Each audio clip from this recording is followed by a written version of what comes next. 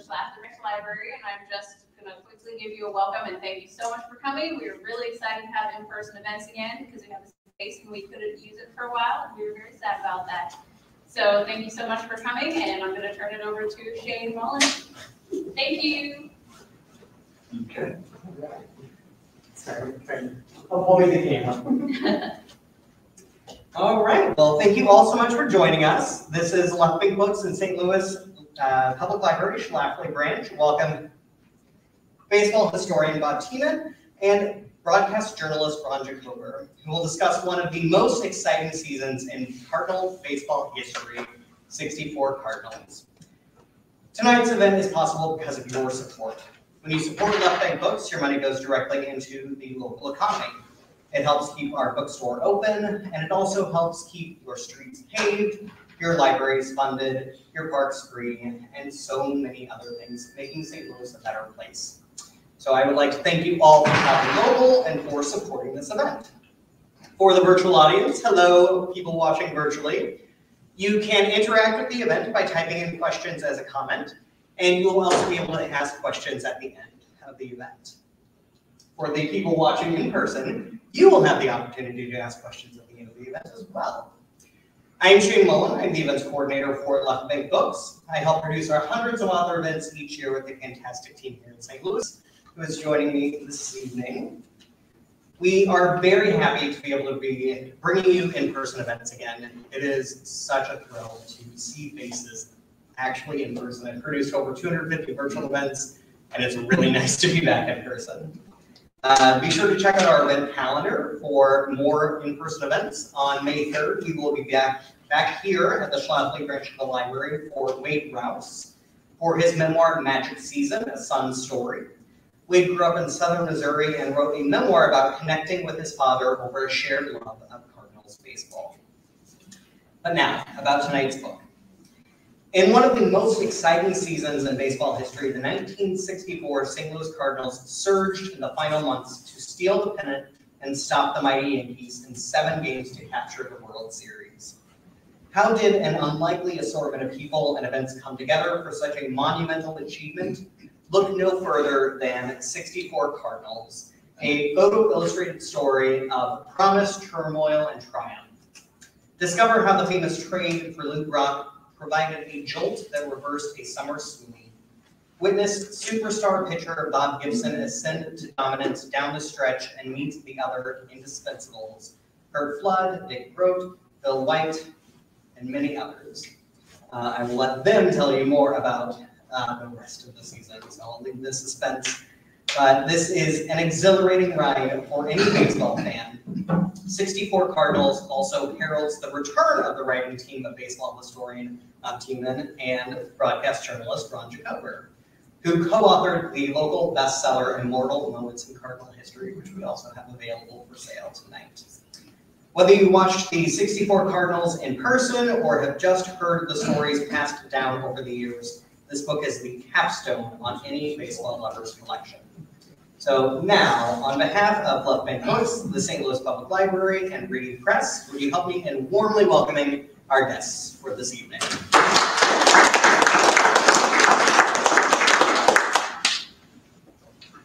And thank you all for coming, as I said before. Could you fix his mic? Can you hear how it sounds? It's really distorted. Yeah. Yeah. Do I even need it? Try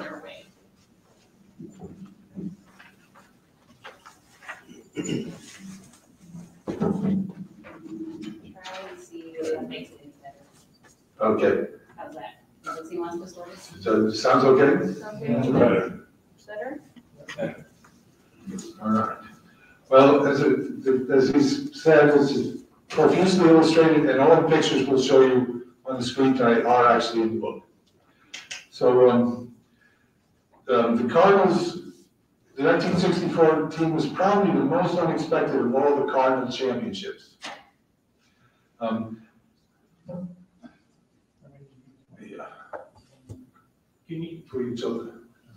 Next slide.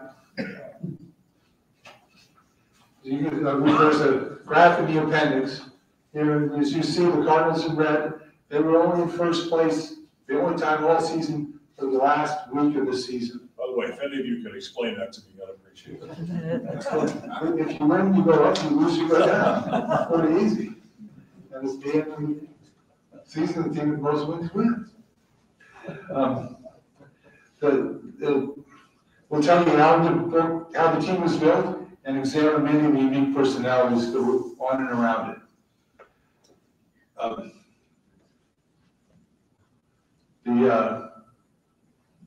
It was a remarkably harmonious team in a time of racial turmoil in the country, and that we'll go into that as well. The book begins with the purchase of the team in 1953 by Anheuser-Busch.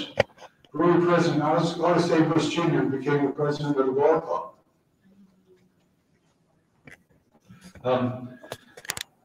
Busch was a dynamic and successful brewer and business owner and civic leader, and 1964 was a very big year for Gussie. Not only did AB become the first brewer in history to brew and sell over 10 million barrels of beer in 1 year, August served as the chairman of the organization that staged hundreds of commemorations, reenactments, and other events highlighting St. Louis' bicentennial in 1963. Owning a big league team certainly did not hurt Gussie's beer business. Old Sportsman's Park was purchased in '53 and renamed Busch Stadium and given a new scoreboard with a neon Budweiser sign. Unfortunately, Gussie knew very little about the business of baseball. Through the 50s, Stan Musial was the revered face of the Cardinal franchise. This is him at Union Station, coming back from Chicago the day he got his 3,000th hit. But as Stan's skills faded, the Cardinals remained also Rams. And after a decade without winning a pennant, the owner was becoming increasingly frustrated with the team. So in 1957, he hired St. Louis and Bing Devine as the general manager. Bing had started with the team way back in 1939 as an office boy and worked his way up through the minor league system as an executive. Bing built his team initially around Ken Boyd, the third baseman, who'd been with the team since '55. In '58, he brought in center fielder Curt Flood there at the top. Next year, '59, he acquired Bill White to play first base. 1960, Julian Javier was brought into the station at second base. And then in 1963, he traded for Dick Groat as shortstop, and also in '63, Tim McCarver became the starting catcher for the first time after several cups of coffee in earlier years. The Cardinal pitching staff was anchored by their starters, Bob Gibson, Curt Simmons and Ray Sadecki, and Ernie Broglio. They had some problems in '63 that come on strong light. The veteran minor league manager, Johnny Keane, had been hired to lead the big league club in 1961. He was generally mild-mannered, soft-spoken man, although he could get rough with his players when he needed to. And he'd already mentored several of the younger Cardinals. The core of the team was their all-star infield. Boyer at third, Brock at short, Javier at second base, and White at first. All three have been National League starters in the All-Star game in 1963. And in both '63 and '64, all four of them played over 150 of the 162 games scheduled. So they were Ironmen as well as All-Stars. Now, late '63, the Cardinals went on a tear, winning 19 out of 20 games over a course of just 17 days to pull themselves within one game of first place. Unfortunately, Curt Simmons was one of the stars in that run. He had 3 straight shutouts at one point. But unfortunately, the Dodgers came to town and swept the 3-game series led by Sandy Koufax, their superstar pitcher. Koufax shut the Cardinals out in that series. The next year, he shut the Cardinals out at Dodger Stadium 3 different times. Okay. The second place finish in 63 was the Cardinals' best since 1949. Oh, and things were there was optimism during the spring training here in 1964. Now you see Stan Musial there in the back. He was working out with the team in 64 because he'd been appointed the president's advisor on physical fitness. And so what better excuse for physical fitness than jumping jacks with the ball club? But the Cardinals, after a poor start, had a slump after a fair start. They had a slump there in May and June, and by the trading deadline, they were in 8th place, below 500. Now, Bing Devine knew that they needed more offense from the outfielders, so he made one last deal. At the trading deadline, he sent former 20-game winner Ernie Broglio to the Cubs for underachieving outfielder Lou Brock. In a third of the season in 64, the Cubs, Brock had a .251 average, but just over 100 games with the Cardinals, he had .348, almost a 100-point improvement. And while the Cubs ownership envisioned Brock as a power hitter, Cardinal manager Johnny Keane told him to forget about home runs and concentrate on base hits and solid bases. He did, of course, and the deal was the key to the championship. Brock's speed and determination quickly won over his new teammates and the St. Louis fans, and his Hall of Fame career quickly took off. Now, the Cardinals were still under 500 after the All-Star break, mostly due to inconsistent offense and weak hitting. Ken Boyer, who actually was a pretty good fielder, was one of the few hitters to come up to snuff in the first half, as was Curt Flood in center field. But among the biggest underachievers was Bill White, who the year before had over 100 RBIs, but at the All-Star break in 64 only had 30. Although he finished with 104 for the season, so 30 in the first half, 100 or 57 or 72. That's not mine. In the second half, the book has an appendix listing players' first half and second half statistics, if you're interested in that. Okay. Pitcher Ray Sadecki was pitching well throughout the season. He won 20 games that year by winning 4 games in May, 4 games in June, 4 games in July, 4 games in August, and 4 games in September.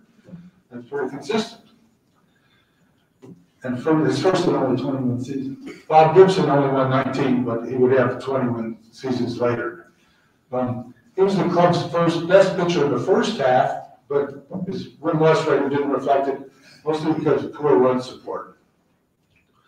Now, Rickey had a pitching slump late in July, but down the stretch he came on very strong and really for the first time established himself as one of the premier pitchers in baseball. While the focus of this book is the games on the field, we also take some time to look at the wider social picture. Ron will go deeper into the blackberry travails in the segregated South and the close interracial relationships that grew up on the team. There are also a few stories about the players, how the players had fun away from the park. Bob Uecker and Tim McCarver, shown here, enjoying themselves, were roommates at the Bel Air Motel, which now is the Holiday Inn Express right across the street from here. For much of the winter and for much of the summer, Uecker is reported, or McCarver reports that Uecker was eerily serious in the room, and he loved to sit by the pool and work on his tan. Both of these guys were natural comics, and they kept the players loose. Uecker, especially with his imitations of Harry Carey on the bus. Harry sitting at the front of the bus was not humored, however. McCarver and Sadecki were also good, also did comic skits. Their Crazy Guggenheim imitation, you may remember if you're old enough, was thought to be quite good. Now, the bachelor players generally stayed in hotels, while the out-of-town players with families would rent a house during the summer months. But they also would stay in hotels during the school months. Rossini's picture big earlier on, oh there, that's on, you may remember, underground place on Salem. Nantucket Cove, Kings Highway, and of course, Stan Musial and Briggs on Oakland were all favorite hangouts of the ball players. Okay, now, in the second half of the season, Bing Devine made 2 call-ups from the minor leagues that were also key moves. One was Mike Shannon came up with the All-Star break and took over in right field. That gave the Cardinals a set 8-man lineup that they didn't change for the rest of the year, really. And then Barney Schultz came up on August 1st. Barney had spent nearly 2 decades in the minors already, or mostly in the minors. He had a few cups, a few stints in the majors. But he was back in the minors until August 1st, 1964. And after he came up, he gave the Cardinals the bullpen stoppers that they'd so sorely needed for most of the season. Okay. Now, the team climbed over 500 playing both in July and August, but by mid-August, Busch had had enough. The team was apparently hopelessly out of the pennant, and so he summarily fired Bing Devine, much to Devine's surprise. And it also became an open secret that he was going to fire Keane at the end of the season and bring in Leo DeRocher as manager.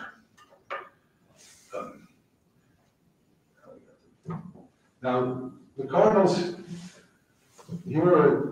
when they're with 39 games to play, we're 11 games out. That's a deficit that no other team had ever overcome and won the pennant.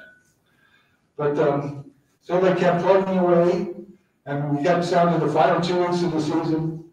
The Phillies suddenly hold an insurmountable lead. Then they lose 3 in a row to the Reds, 4 in a row to the Braves down there at the bottom, and then 3 in a row to the Cardinals. So now suddenly, the last weekend of the season, the Cardinals are in first place by half a game. All they have to do is squeak 3 games from the last place Mets. Well, Cardinals lost a 1-0 heartbreaker on Friday. They were embarrassed 15-5 on Saturday, and on the final morning of the season, there was still a possibility of a 3-way tie. But the Phillies beat the Reds to knock them out, while the Cardinals finally beat the Reds 11-5, and they win the pennant. At the last out of the season at Busch Stadium was when the last out was made at Busch Stadium. Harry Carey crowed over the radio, "The Cardinals win the pennant! The Cardinals win the pennant! The Cardinals win the pennant!" Over and over he went at that. There was a mad dash to the clubhouse, and a gleeful celebration in the Cardinal clubhouse. Gussie Busch declared, "This is the happiest moment of my livelong life. This World Series will be returning to St. Louis for the first time in 18 years, and in the bicentennial year, no less." Okay. The Cardinals' opponents in the World Series, in the 18 years the Cardinals have been out of the World Series, they've been in it 16 of the, or 15 of the 18. 14 out, and this was their 5th in a row.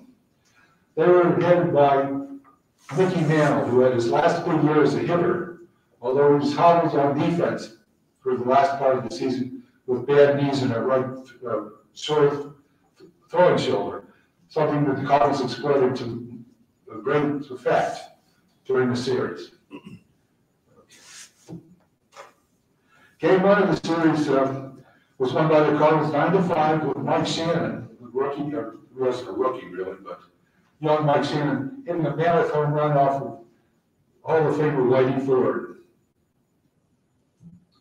The Yankees bounced back to win both games 2 and 3. Game 3 they won with a walk-off homer by Mickey Mantle off of Barney Schultz. You can see Mantle coming home with the third base coach right behind him, while Schultz, number 33, is walking dejectedly to the clubhouse. Game 4, the Cardinals rallied to win 4-3 with Ken Boyer hitting a grand slam home run in the 6th inning. This is the game of the series that I got to attend, my very first World Series game. Roger Craigman Ron Taylor pitched 8 shutout innings of relief for the Cardinals to give them the win.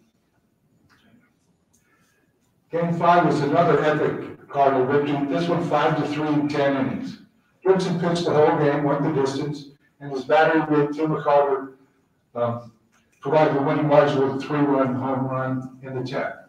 You can see that Kim was pretty happy with his catcher that day. Okay. Now, after the Yankees bounced back to lead the series 8-3 in Game 6, Game 7 would feature the third matchup of the series between Bell Stottlemyre of the Mets, or the Yankees, and Bob Gibson. Stottlemyre was knocked out of the game early, and the Cardinals built up a 6-0 lead. But Gibson was getting tired himself. He gave up 3 Yankee home runs to cut the lead to 7-5 in the 9th inning. And when Johnny Keane was asked later why he didn't take Gibson out when he was obviously losing it, his reply was, quote, I was committed to him. He has a great heart, unquote. Well, when Gibson finally got the final out, he collapsed in exhaustion into the arms of the Cardinals' main man, Ken Boyer. There was another wild celebration in the clubhouse. Here we've got Groat and Gibson, who were bridge players all year on the road in the clubhouse. Bridge partners.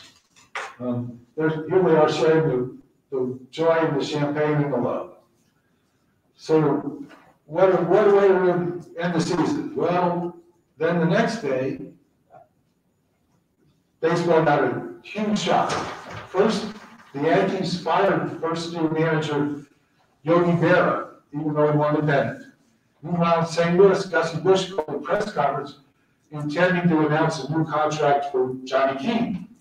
Instead, Johnny Keane handed his letter of resignation to a stunned Busch, and all they could do was swallow their pride. Then, less than a week later, Johnny Keane signing to manage the Yankees. So, what a turnaround. So these, while this postseason shocks have lost their value and lost their cachet over the years, the unlikely side of the 64 Cardinals continues to resonate in baseball history. Hi, Joe.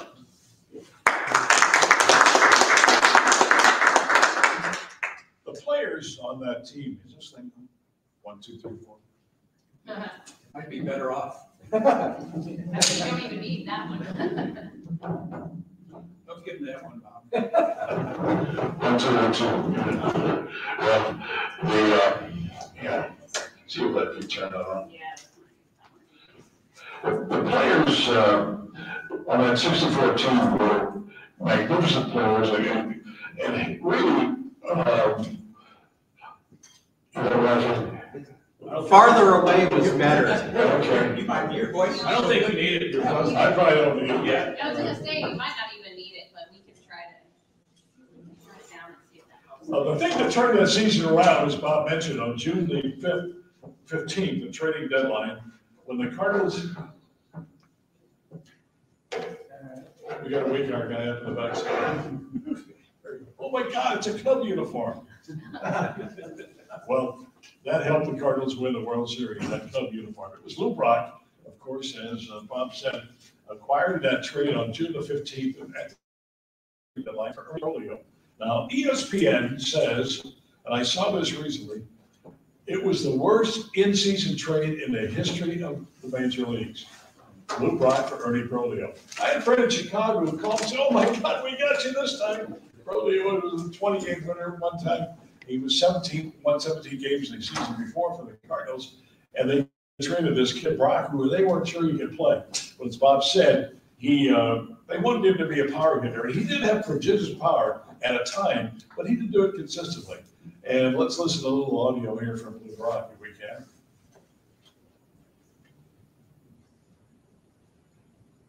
Apparently, we're not going to get it, I guess.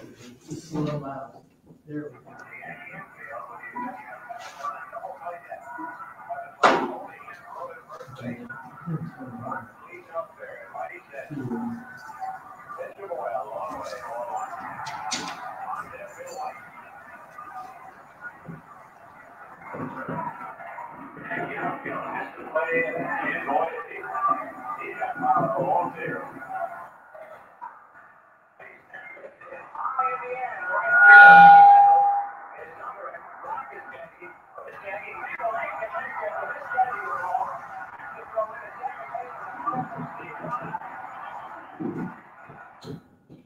As Bob said, when the Cardinals got him, Johnny Keane said, "We don't care if you hit home runs, we want you to get on base and run," and that's what he did. Got to know Lou pretty well over the years. Did 2 television specials with him while he was still with the team, and I remember one time I wanted to do something at about noon, and the only time I get a camera to it was a game day. "I'll come down," he said. So we walked between first and second base as he was describing how he stole bases, how he read the pitchers. He was a math major in college, so he had that kind of a mind. The thing about Brock,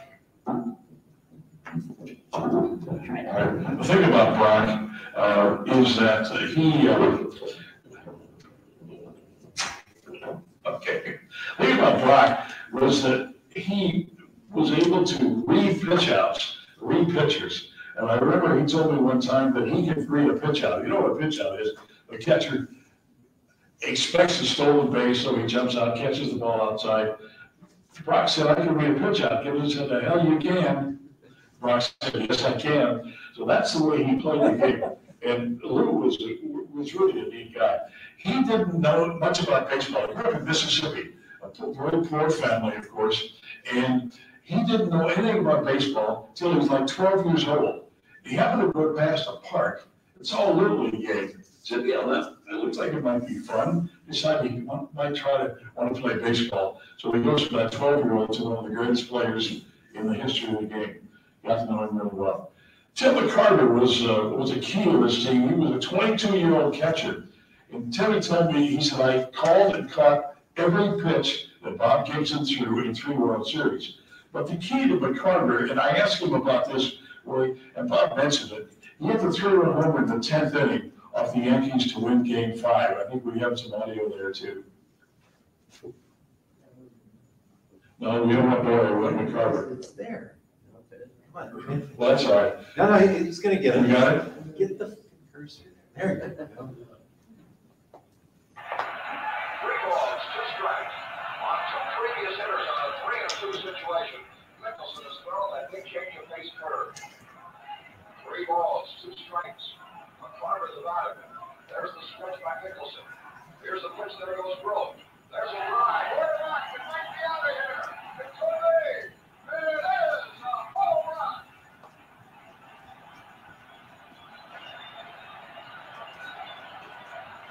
Tim McCarver being congratulated by everybody. A long drive into the lower section in right field. And the Cardinals have taken a 5-2 lead. McCarver's first World Series home run. I hear his lack of enthusiasm is obvious there, because he's doing a national broadcast, so he couldn't go crazy. He said way back, could be a home run, but he didn't do his normal thing. Now, I asked McCarver about this particular situation, and he said, in my mind's eye, that the Yankees had moved Mantle to right field from center field, put Maris in center field, because Mantle's knees were really bad and didn't throw very well. And he said, in my mind's eye, I can see Mantle going back to the wall, the ball flying over his head into the stands. He said, the single most important episode or incident in my lifetime. That's how he remembered it as a 22-year-old guy.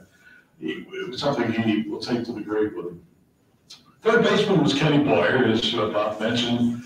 Boyer hit the grand slam in Game 4 to win the game. And Boyer had not done much. And I'll explain to you, listen to Harry Carey's call of this.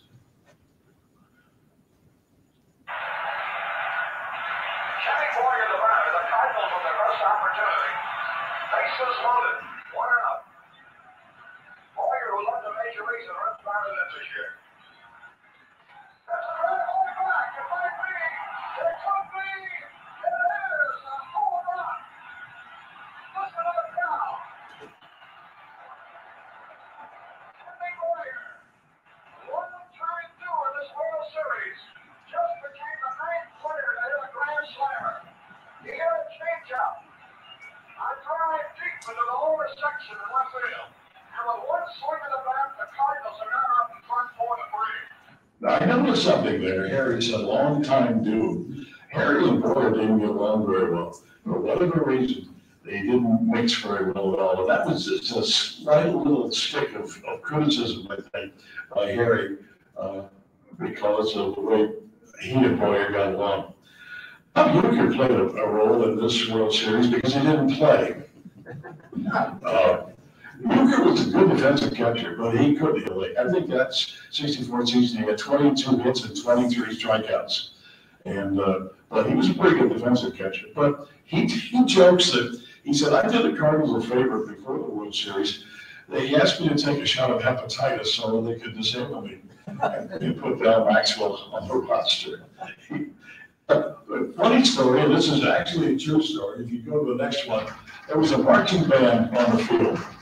And Bob Uecker took the tuba and started catching fly balls in the tuba. And he said, I didn't catch them all clean. It cost me $300 to fix that tuba because it got all dented up. It's a true story. He actually took the tuba and tried to catch fly balls in it. But the key to the season and the Cardinals in that era was Bob Gibson. Gibby was phenomenal late in the season. He started earlier on, but he was pitching on short rest because in the last game of the actually pennant, where they had to beat the Mets on Sunday, he came in and pitched a couple of innings in relief because they had to win the game. So he couldn't start game one of the World Series. So he only was able to pitch or win 2 games in that series. But Gibby was a phenomenal pitcher, best pitcher in Cardinal history.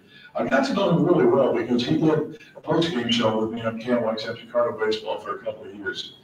And he describes things to me that off the air were a lot more interesting than on the air. But he talks about the problem that the black players had in those days. And he said when he arrived in spring training as a rookie, he flew to St. Petersburg, to Tampa really, and the cab driver took him to the team hotel. He walked into the team hotel, and the best coach said, you can't stay here. And he told the cabbie where to take him to the quote, Negro side of town. The black players were put up in a rooming house on the east side of St. Petersburg. He said the second year, he noticed that a lot of the players brought their families to spring training. So he said, I thought I would do that too. He lived in Omaha. He's a native of Omaha, lived there most of his life when he wasn't playing baseball. He said it was the worst drive you can imagine from Omaha to St. Petersburg because he said, we could buy gas everywhere. We couldn't use restrooms. He'd stop at a gas station, but you couldn't use the restroom. And they would have to drive to the Negro side, as he described to the town, to find a place to eat and to find a place to stay. It was not unusual in those days. People say, that was a long time ago. Well, yeah, but it was in my lifetime that they were treated that way. But Gibson was very outspoken about it. He wrote a book called, his first book was From Kettle to Glory, where it was a pretty tough book to read because he got into all that. But I got to know him really well. He could be surly. He would intimidate media people. His own teammates didn't talk to him the day he was going to pitch. The media better not talk to him the day before he was going to start. He was that tough. But I later on in life, I said, you have really mellowed. No, I haven't. I said, Gibson, you're signing autographs for God's sakes. You wouldn't do that when you were playing. But what a terrific band and terrific pitcher. And died far too young recently. Of course, he struggled for about a year with that. First baseman was Bill Wright, and Bill Wright tells a similar story. In St. Petersburg, the Chamber of Commerce would do a thing in the spring all the time, saluting baseball, because the Cardinals and the Yankees both trained in St. Petersburg. So Bill Wright said that what happened was they would have this big luncheon, but they would only invite the white players. The black players were not invited to this lunch. And he made mention of the 2 local writers, of the sports writers, who wrote the story on a Little Club Democrat. And White said, why don't they go start treating us like human beings? And it was in the Globe, and the Globe suggested that people boycott Budweiser because of it. I don't know what Gussie Busch's feelings about race were, but he was complacent with this because he didn't protest the fact that they only invited the white players to this thing. So he knew he had a problem. So we talked a friend into buying a motel in St. Petersburg, a big motel. So all the players could stay together, the black players and the white players. Even Stan Musial and Kenny Boyer had their own places down there that they would stay in spring training. But they moved into the motel with their families too, so they were all there together. And Wright told me, he said, we were probably the most integrated team in baseball because of that. They got along well, the wives barbecued outside. But Wright said one of the most amazing things was the fact that people would drive past the motel because this is the Deep South. They would see something they had never seen before. Black kids and white kids in the same swimming pool. So that was the racial aspect back then, and the players had to put up with it as much as they could. But, you know, as I said, people say, oh, it was a long time ago. Yeah, it was. But it was still in our lifetime. Mike Shannon was called up in mid-season. You were right when you said he was a rookie. He went to Missouri on a football scholarship. I don't know if you knew that or not. He was a great football player at CBC High School. He was a quarterback and went to Missouri on a football scholarship. But he also played baseball, obviously. Cardinals offered him a bonus in those days, so he left Missouri after a year to play pro baseball. And they called him up in the middle of the season when they weren't doing all that well. He put him in right field, strong arm guy, he could really throw. Well, in game one of the World Series, he hit a home run off Whitey Ford. Game one, by the way, was at Sportsman's Park here in St. Louis, because in those days, they alternated between the National League and the American League. It didn't matter who had the best record. So the Cardinals were going to have really a home field advantage if you call it that in 7 games. So he hits a home run in game one, and they won the game. And he described it to me. He said, and this is the thing that I was amazed with, how little of the minutiae those guys remember from 50-some years ago. He said, right before it threw, he took curveballs inside and then hung one. And it was a moonshot. We've got the audio of that home run, I do believe, with Mike Shannon.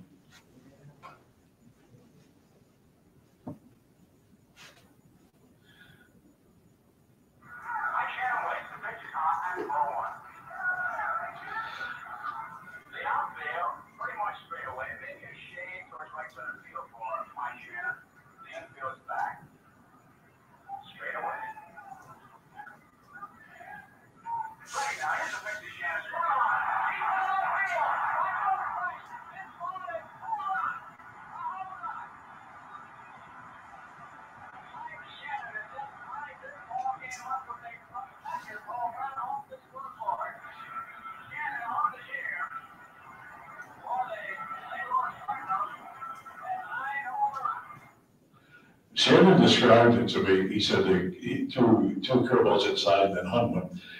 At the old Sportsman's Park, which was later changed to Busch Stadium when they really brought the team, there was a left field bleachers, and behind the bleachers was a big manual scoreboard. I mean, it's a big one, but it's a manual scoreboard. Above the manual scoreboard was what we believe is the first neon sign in baseball. It's a big Budweiser sign. And Shannon's home run knocked out the U in that Budweiser sign. I said, how far was that gone, Mike? He said, I don't know, but it was a long way. Well, the next day he shows up at the ballpark, and a guy was standing by the owner's box called him over, Mike, come over here, and handed Mike a bill for $400 to repair the Budweiser sign. Well, he said, then the guy laughed. He said, no, I'm not going to charge you. I'll give it to Gussie. So he gave it to Busch. Busch said, I don't care. It's take the whole damn thing down if you want. But he said, well, the guy handed me that bill for $400. In those days, that was a lot of money, of course. But Shannon played a big role for many years. Unfortunately, Mike is not very well right now, as you probably are well. He got COVID a year ago in spring training, and he's really struggled. If you heard him late last season, it was really hard to listen to him. But the Cardinals couldn't say no in his 50th year. But Mike was a good ball player. Finally, the Yankees are managed by a guy from South St. Louis named Yogi Berra. Yogi was a real character. His team, the Yankees, won 99 games that season. So it was a shock that they would fire him after one season, even though they lost to the Cardinals in the World Series. But Yogi used to come back 2 or 3 times a year to South St. Louis, and all the neighborhood kids called him Yogi, Uncle Yogi. He was Yogi to everybody. Lawrence was his real given name, but Yogi was a funny guy because of his expressions, Yogiisms, malaprops, as they call them. Like, that restaurant is so busy, nobody goes there anymore. because it's never played. But he told things like that, and I suspect a lot of it was on purpose, to tell you the truth. He was a great player. Yogi was like 5'8", I guess, fire plug kind of guy. His parents were immigrants from Italy. They knew nothing about baseball, nothing about baseball.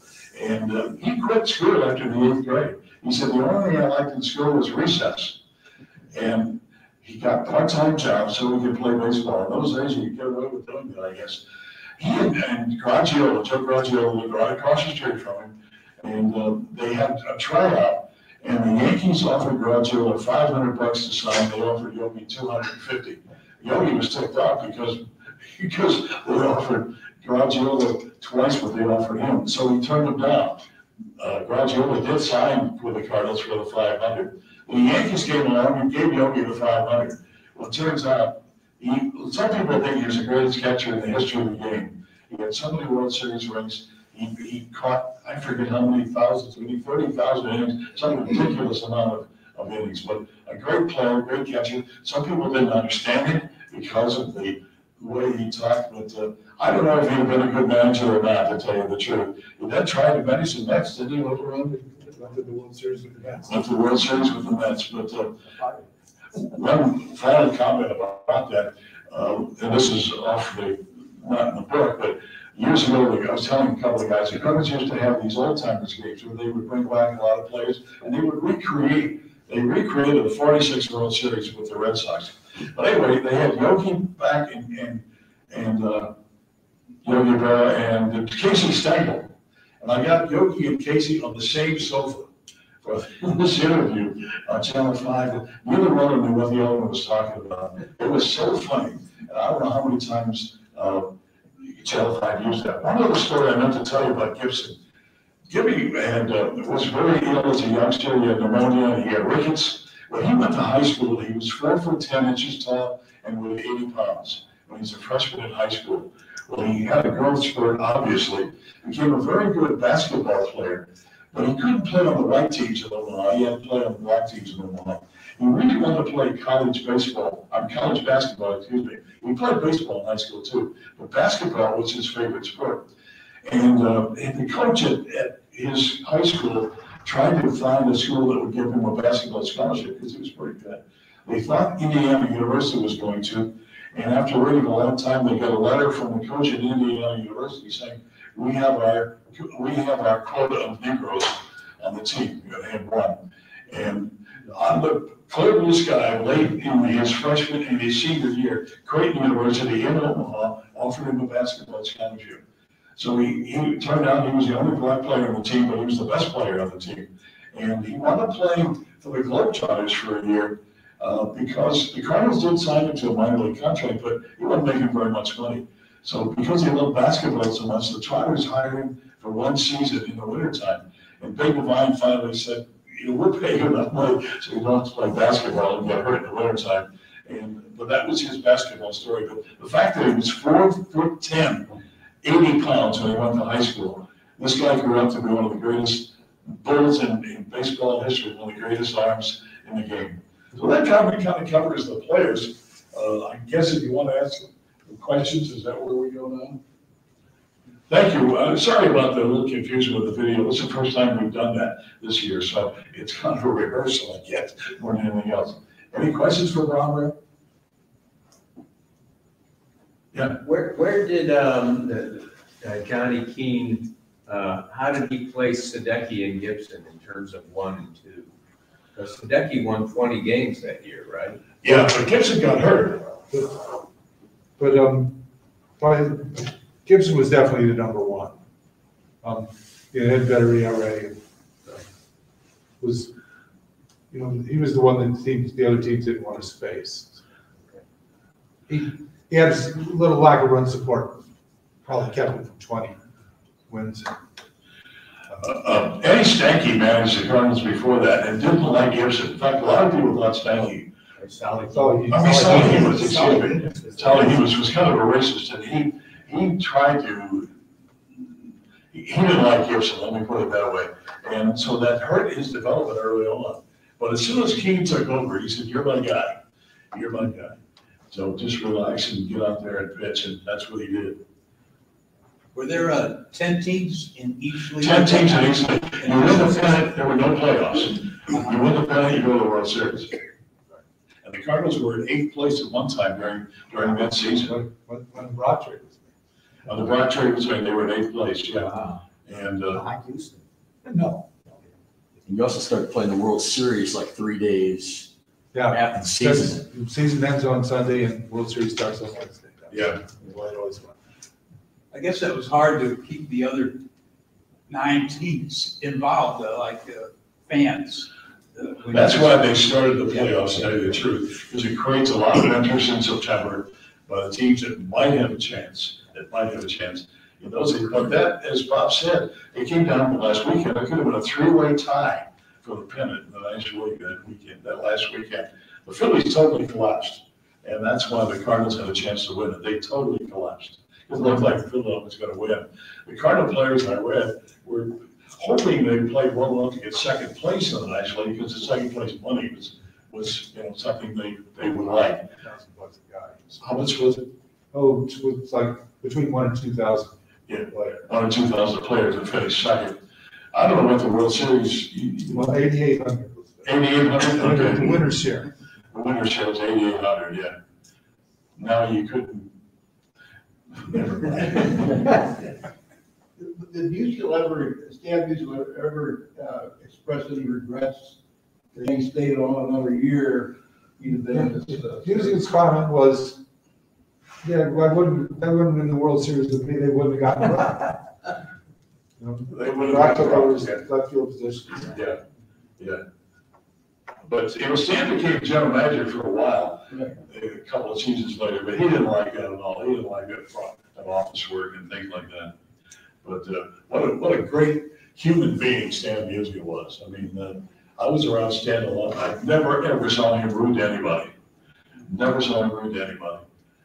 I don't know that he always listened, but he signed everything. That's why the Musial stuff, the memorabilia, is not worth all that much. The Stan signed everything. He used to carry around kind of a baseball card he had made with his signature on it. Just hand them out, you know. And the next was signing too.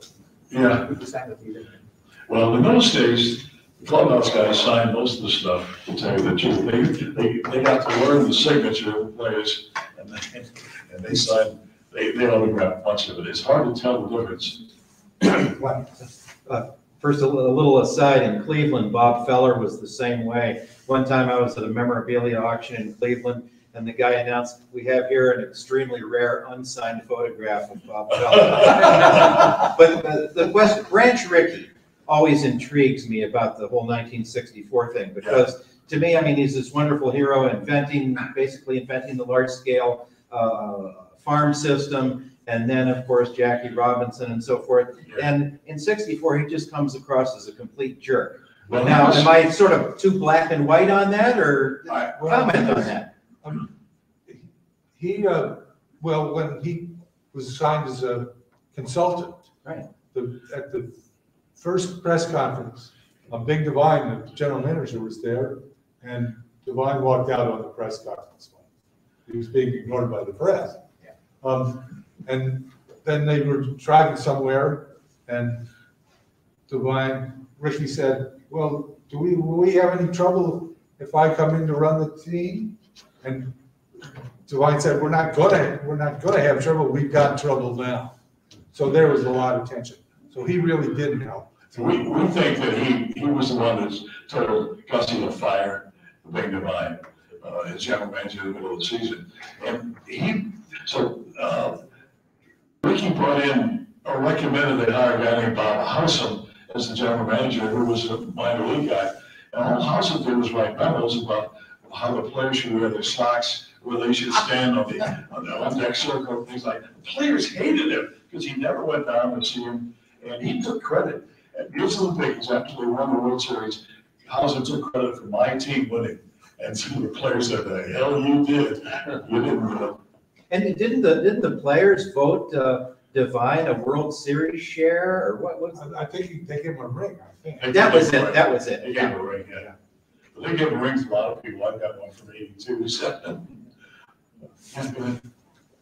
You mentioned this is a little off, but it's certainly on the 64 season. The collapse of the Phillies is what it's famous for. Right. But I have only in books learned that the Phillies collapsed because Gene Mauch had 2 pitchers. He had other pitchers, he used But he wasn't 2 using them, right. pitchers. It was- Chris Short and Jim Bunning, I'm guessing, but I don't know. Yeah, those were the two that, And I'm sure. it reminds me, as much as I'm not a fan of Tony La Russa, I've never known a manager that has a better understanding of 162 games, which your chart really points to. Every game in April that you win counts as a win. Every game in May counts as a win. And La Russa's there at the end of the season, wherever he is. Well, I got to know him, and he was one with me on Sunday mornings. I can't watch for like 10 years. So was the guy that he followed. And there were 2, I'm talking about Whitey, and there were 2 totally different managers.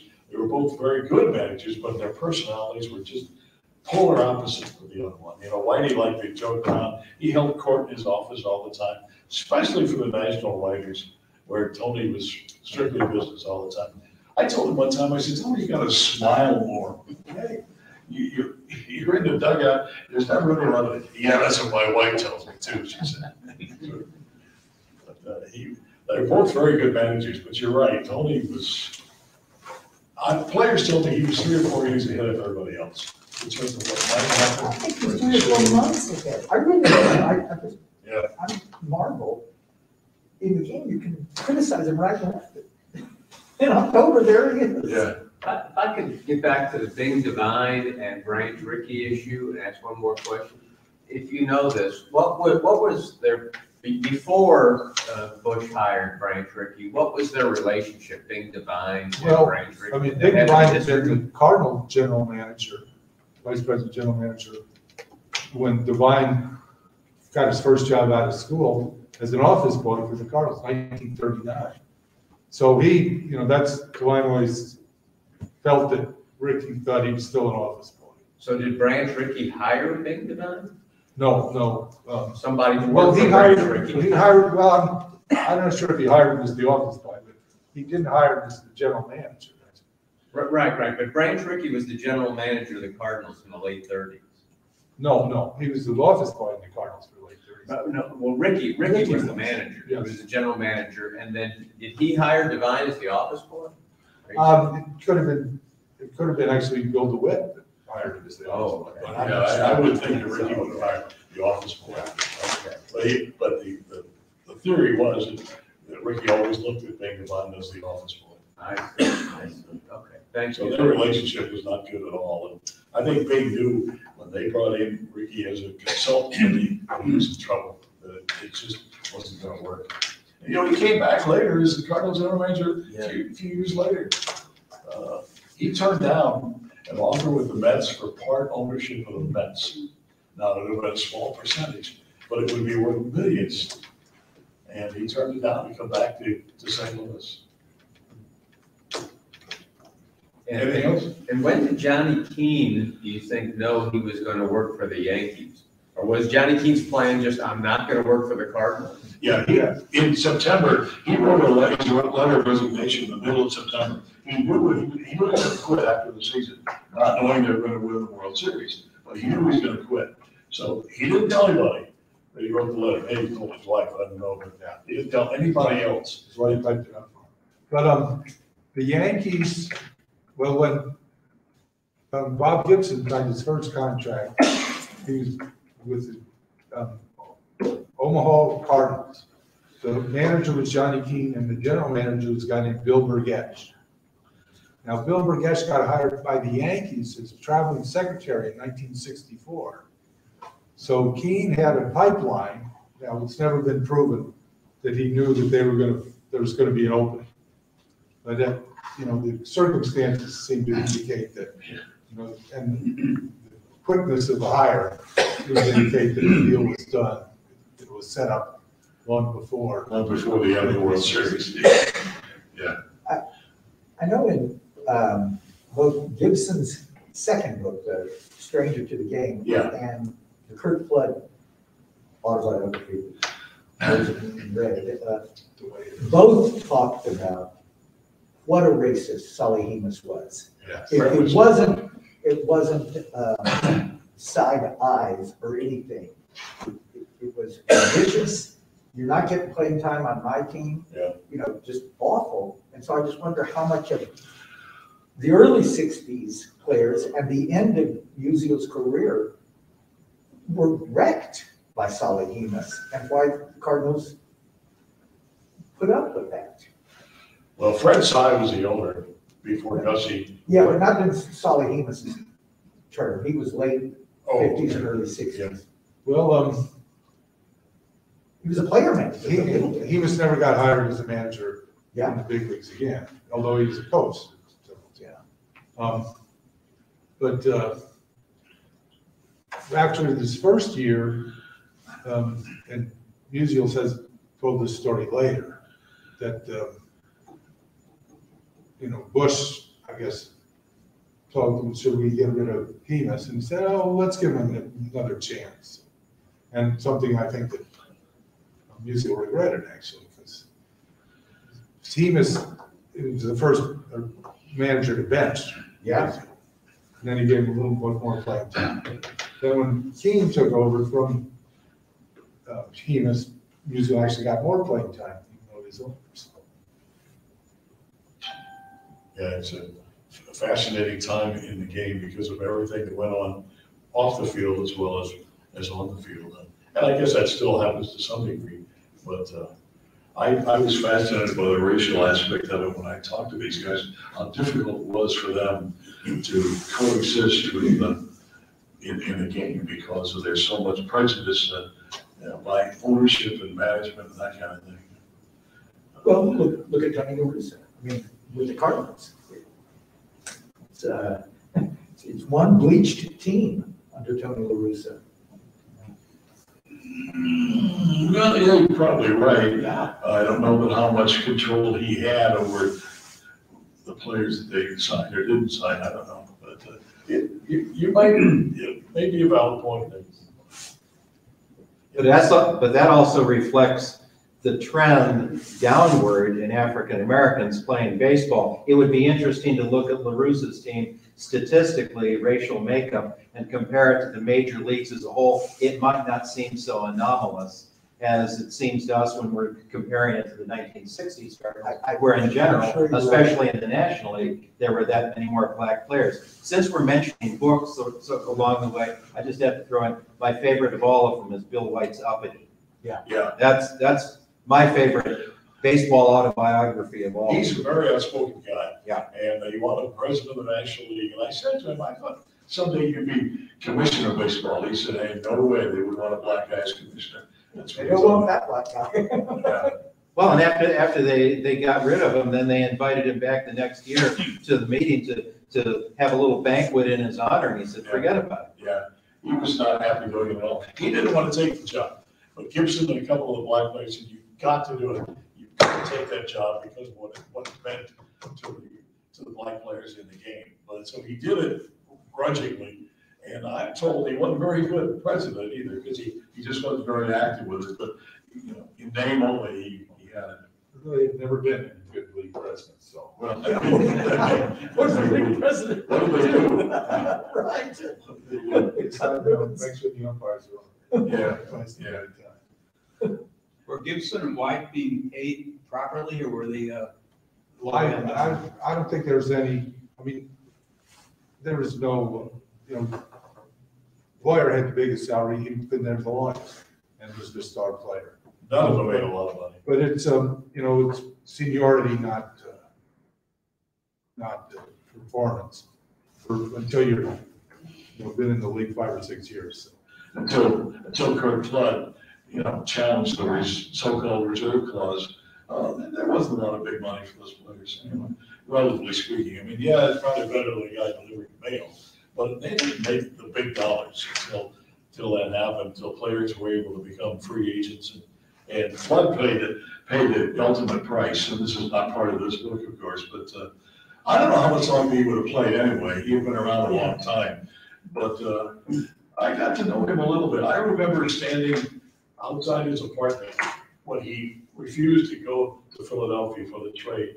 And he said, I'm a $90,000 slave. And I thought, that's a strange way to put it. And a lot of people were outraged by that comment, you know, because 90 grand in those days was a hell of a lot of money. But he said Philadelphia is a violent racial city, and I live in a great city in St. Louis. I'm just not going to go. And so he paid the price. He came back and tried to play a couple of years later, and there was nothing left. There was nothing left. But funny part of that story was, you know, he was famous for the paint, for his painting and portraits and stuff. That was phony. He didn't do it. He paid somebody to paint those portraits, you know. But anyway, long story for another day. But Rickey Medal's comment on the book. Did you really write that? Write that? I didn't even read it. anything else, guys, for me? Yeah. When was that reserve clause? 68, 1966 or 68? 72, I think. The reserve clause, Well, the first free agency was 1975. And I think Flood challenge is about 72, something like Well, that. the trade was after the 70 season, or actually 69. he laid the groundwork for Yes, it is. Messerschmitt and. Without question, he did. And I was McNally. a really young guy trying to interview him in those days. When he said, I'm a $90,000 slave, I thought, I don't think that's going to go over too well. But That was the 70s. yeah.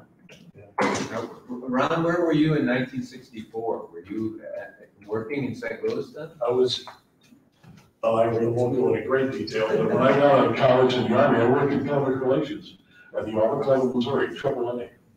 And very quick story, my career was a total accident.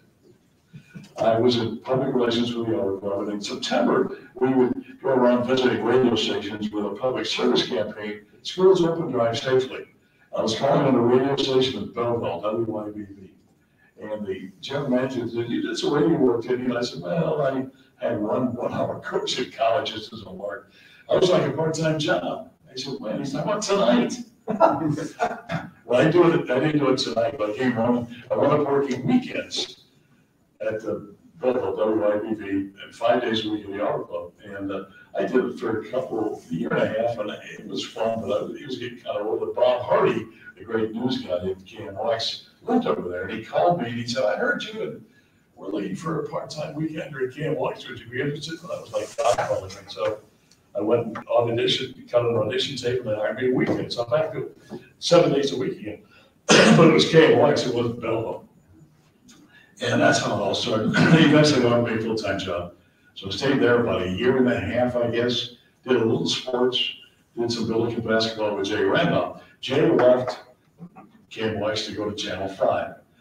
And KMOX had so much talent there. I mean, we had so much great. I wasn't getting anywhere. So I called Jay one night and said, Jay, if you hear anything, let me know. It's a great radio station, one of the best in the country, but I'm not getting anywhere. If you hear anything, let me know. He said, oh my God, we're looking to hire another sports guy here at Channel 5. Would you be in? I said, would I be interested? Well, of course. He said, when can you come an audition? He said, you tell me. And he said, come over at 10:30 tonight after the 10 o'clock news and sit down in front of the camera as sports guest. So I did. They hired me the next day. I gave Bob Hyland, the general manager of KMOX, 2 weeks notice. He gave me 30 minutes to get out of the building. Literally, I had somebody stand over me. So I wouldn't take the Rolodex in sports department because we all know names. So that's how it all started. I'm going to bore you with that. That's how it all started. Right, well, we're gonna go ahead and give you plenty of time if you want to get a book, ask any questions. We thank you all so much for coming. I do want to plug really quick, if you do not have a St. Louis Public Library card, or even if you already do, we have a Cardinals library card now. So if you already have a card, you can just say, I want a Cardinals card, and we can switch you to a Cardinals card really quick.